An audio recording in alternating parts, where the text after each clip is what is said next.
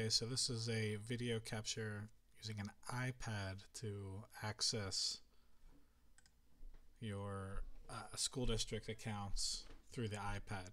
First thing you have to do is download the app. So things like Lexia or Smarty Ants, which is now available.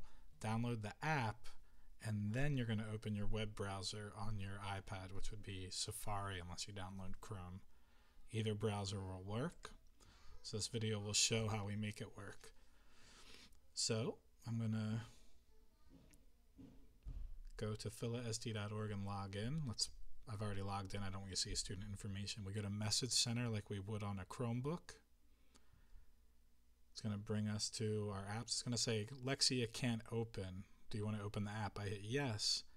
And now we are logged into the app.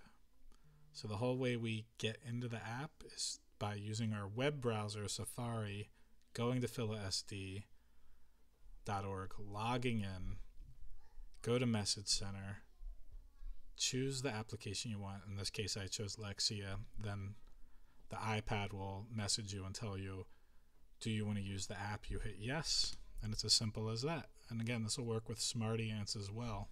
So give it a shot.